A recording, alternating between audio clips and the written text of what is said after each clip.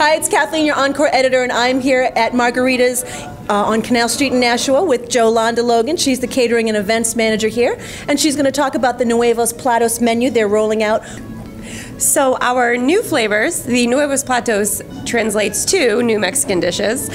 We are introducing some really exciting flavors like cotija cheese, which is a Mexican crumbled cheese, which makes everything taste a little bit more authentic. It's really nice. And we have a sauteed spinach. We're doing a habanero lime glazed salmon, which we're most excited about. It's not as spicy as it sounds. You could do it with or without the glaze, but I always suggest adding a little flavor to your life. We have a Mexican corn that's really excited. It's a roasted corn with the chipotle aioli and a 3-pepper sauce, and it's topped with cotija cheese. So that's a delicious side. It comes with our salmon, but you could get it at any time.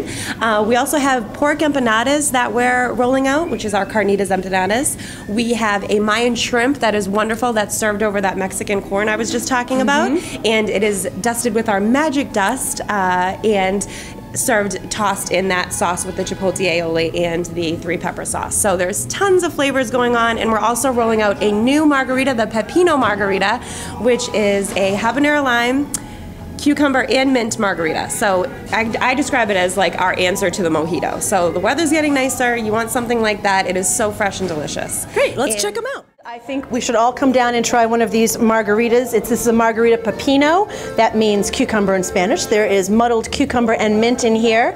You can either get it with salt or sugar, and I have both.